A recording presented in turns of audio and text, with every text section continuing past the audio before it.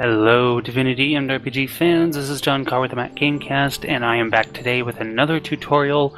And today we are going to cover general tips and tricks about the game, and a lot of maybe just handy little things and some info about the UI and the difficulty levels and things like that. So let's get to it. Right away I wanted to actually talk about the difficulty. So it defaults to normal. Of course, you can change this even anytime, real time, like live in the game, even in a fight. Options, game, difficulty. I like to play on hard because I played so much normal is too easy for me. But the way this works is you can just hit apply and accept.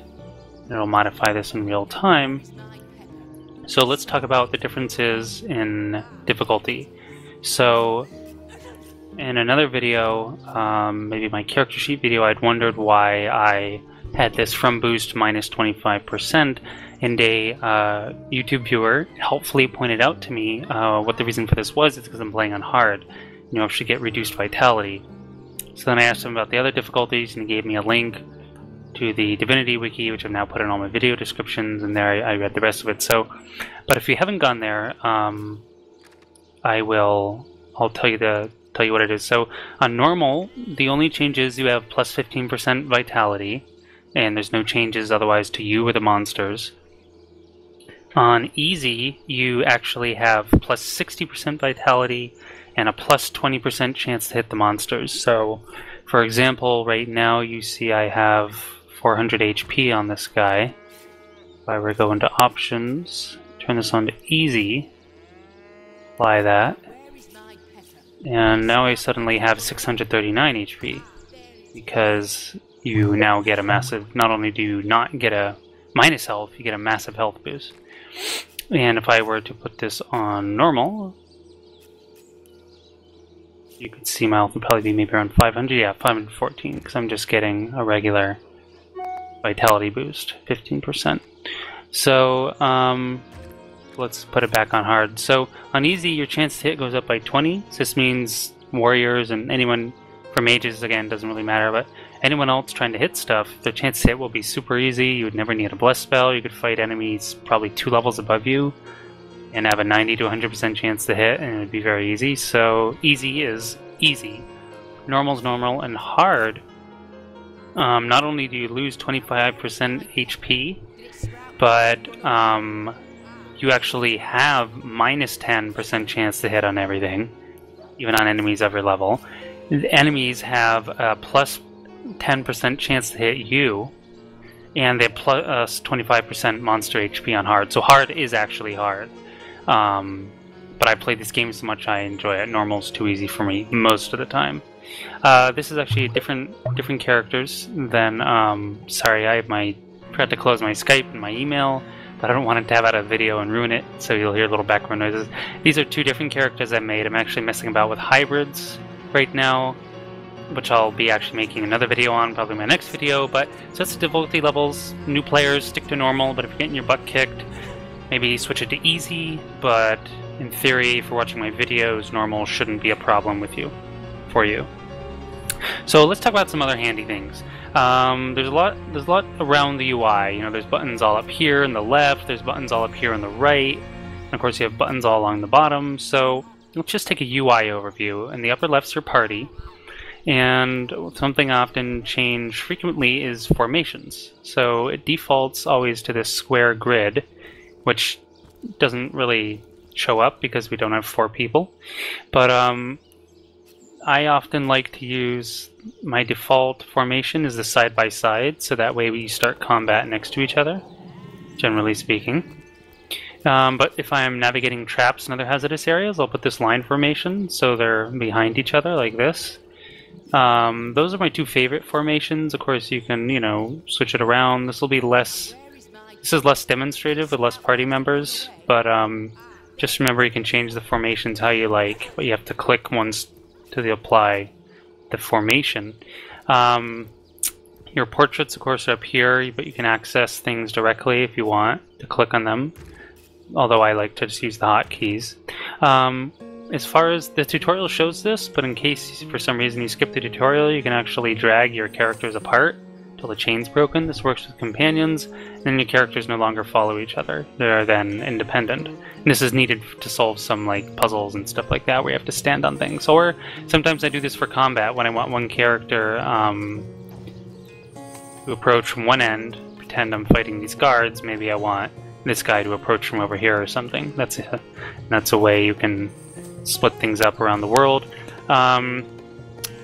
What else are we going to do? You have a bunch of buttons up here, of course. These are all accessible by hotkeys, but you know, M is your map, which, as you know, is your map. I've explored just about everything in Sicil. Shows you the location of waypoints and stuff. You can actually do custom map markers. I can't recall if I mentioned this in my last video, but hey. Oh, we have to click. Okay, so you actually can, I think I said you can set markers, but you can't give them descriptions. It turns out you can. So for example, I could set a marker over here as fire area. And the marker is, I don't know where it went.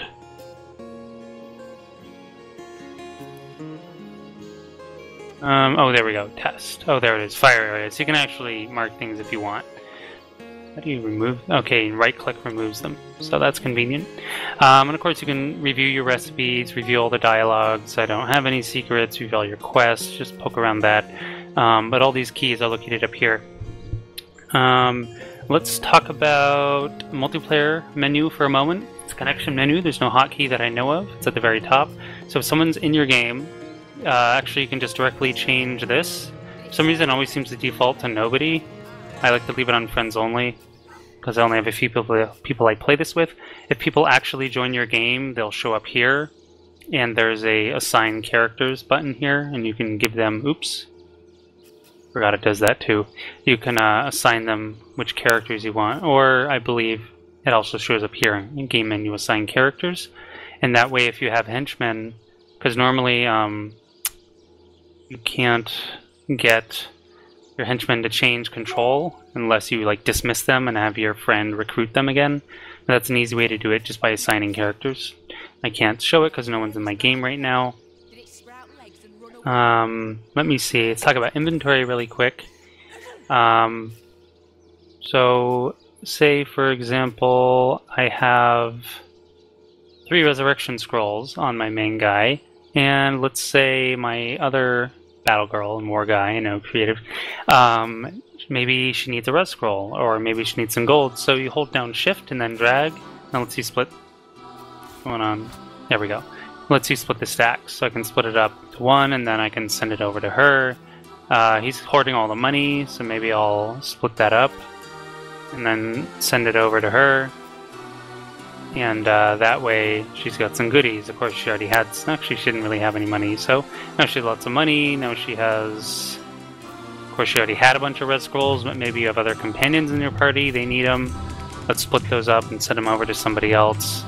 That's an easy way to split stacks. And send things to people, you can just click. Of course you can drop it, destroy it, send it to the homesteads.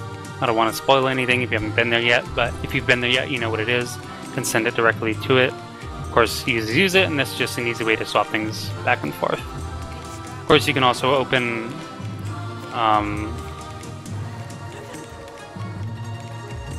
what am I doing?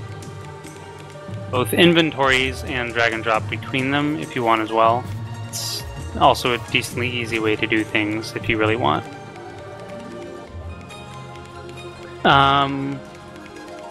As a quick FYI, you actually can modify your character appearance later in the game using a special mirror. You can actually even change your gender and everything, which basically it's the initial character creation, just without any of the skill or modifications. I found that a little disconcerting because I like the fact that I've created my characters at the start, but if you really want, or for some reason really just like your character, you can actually modify them later. You're not locked in forever. I also don't want to spoil anything, but you do have a fast travel system outside the waypoints, and that's using the pyramids. That's not too big a spoiler, really, in my opinion, but I don't really want to get into it. But if you have the pyramids, the button's over here, below the map. I had trouble finding it the first time I picked it up. In fact, I think I even may have reloaded, like thinking I was stuck. So that's over here, and it gives you fast travel to anywhere. So that's handy. Let's talk about camera rotation. Normally your camera is locked to a certain rotation in the game, something like this or this, I'm estimating, but I've actually got full camera unlocked all the way, which I find very handy, and I recommend everyone do, because a lot of times in combat or when searching rooms, you're like stuck in this corner and you can't see the person, or you're trying to find some chest or chase down a rat or whatever, and if you zoom in, it will do this. The camera will shadow or pierce, whatever you want to call it, but that's just annoying when I could just as easily rotate the camera around. Now, it does give you a warning because it's not actually meant to do this from a design perspective, so you'll see weird stuff, like this or whatever on the tree instead of a nice pretty tree from this angle, because they only designed the assets to be viewed from a certain angle. But I recommend using it anyway because it's very convenient just to do that. Go into options, game, you gotta scroll down, and do unlock rotation. See, it gives you a warning, but you want to do it anyway. And then you have full camera rotation, which is real nice. So that's something I'm a fan of. What else can we talk about?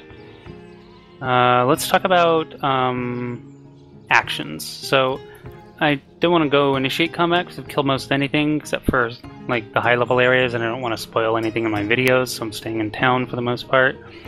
But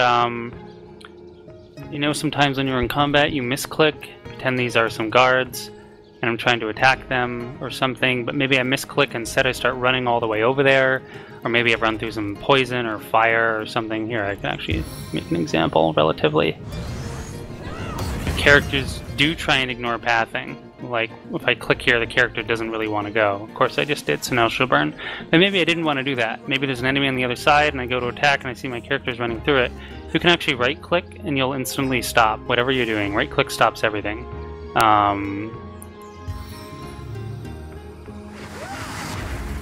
I guess at a certain point, you can't do that. But say you start to cast a spell or something, it's not the spell you wanted.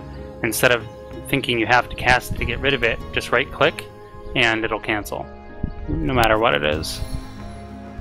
Just right-click. Or if you misclick move, sometimes, especially when you're a ranged character, like a mage or a ranger, and you're trying to attack someone with a spell or an attack, and when you're in combat, people have animations and they're shifting from side to side and stuff, and very often you'll click on them just as they move, so it misses them, and your character instead clicks on the ground and thinks it has to move, so it'll start running across the screen, wasting all your action points or wherever. Most people panic, including me, and just hit spacebar to end their turn, but you don't want to do that. All you have to do is right-click, your character will instantly stop whatever they're doing. So remember, right-click stops just about anything, but will prevent your misclick, save your action points, won't have to end your turn in combat. Another useful tip, once again I've already really looted everything, but you can, if you happen to find loot, you can actually save your game just before a chest, especially like high level one, and you can, if you don't like what you find inside, you can actually reload and it will re-roll the loot tables and you'll find something else. So I'm basically running two hybrid fighters, and maybe I open a big chest and all it has is a bunch of bows and daggers inside or something, and it's like, well, I don't care about that, I'm just going to sell it. So I could reload and maybe I'll find a sweet sword or a piece of armor I could use. Obviously some of you may not want to do that, but I'm just letting you know it can be done if you're really unhappy with the loot you're getting, so just make sure to save. And another thing about saving, save often, save all the time. The game can be very unpredictable in combat, or certain even out of combat scenarios can get you killed. So just make sure to save basically after every fight, maybe after you spend 5 or 10 minutes running around town doing stuff. Just save often. It's easy, it only takes a moment, and it'll save you a lot of headache. As the game quotes say, save often to spare your blood pressure. Pretty much the last thing I want to talk about is, actually there's two things I wanted to talk about, but I want to talk about highlights. So you can hit a button to highlight on and off.